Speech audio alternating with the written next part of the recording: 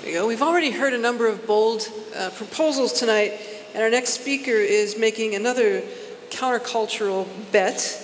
Please, I'm going to ask you to welcome Martin Staines to our stage, or I'm sorry, Javier Staines to our stage, because he's going to talk to us about slow journalism. Thank you, Chris. Okay, someone in the forest, someone said, how strange are the civilized people. They all have watches and smartphones, but nobody has time. Well, not everything has to be so fast. I mean, there are still bunches of people that they take a break to look for friendship, for real relationships, face-to-face, for example, for love. We are people that doesn't like to eat this. They reject, they don't consume fast food, fast fashion, fast dates, and even fast news. People that walk and read and breathe.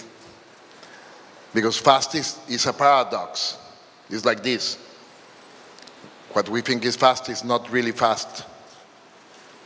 And by the way, we are not the same everywhere. We have different needs, we are diverse. We have different beliefs, interests, preferences. Sometimes we don't want fast, we just want better. So in our world, news and content, we can have the best of the two worlds, fast and slow. Not pretended journalists like this last guy. And what really means is slow journalist projects is about this new term, globalization. Of course, this term is very bad. It's loss of steam, recession, what comes now in the next year. But slow journalism matters. I mean, we can fight with the reality, with technology, but there are kind of a mix of doing everything in all formats, in all platforms. This is not a war. It works.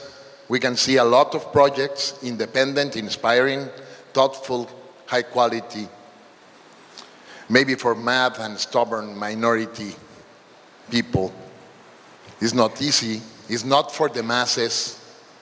Slow journalism is about targeting specific communities, looking for a different view, for deepest analysis, for context and perspective. They want to take a breath.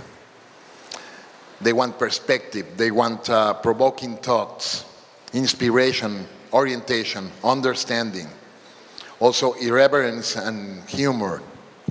And it takes time, not only for creation, it takes time for reading and playing with it, processing it, like all worthy learning cycles.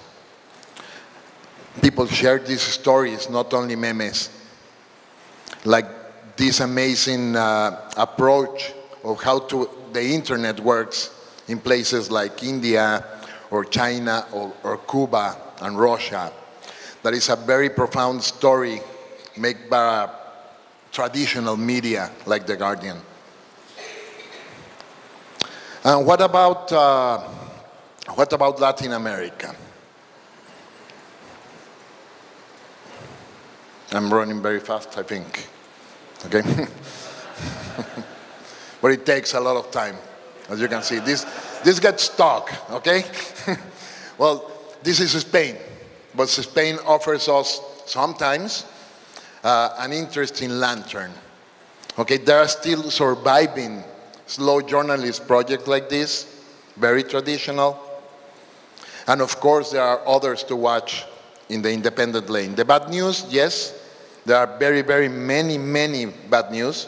There are emblematic projects like these that are or dead or dying. And it's sad. And there's also dinosaurs like this. When we woke up, the dinosaur was still alive. Okay, and they're still alive some of the traditional projects doing this stuff and with financial health. More good news is challenging, but possible. There are print and digital and all formats, kind of new projects that are just flourishing across our region. We need it. As the editors of Amphibia, Narrative Journalism Chronicle digital magazine from Argentina say, Latin America still has an enormous record of non-told stories. So let's face that contradiction. Let's do everything in our way. We know this motto from the Washington Post, and I suppose everybody here shared it.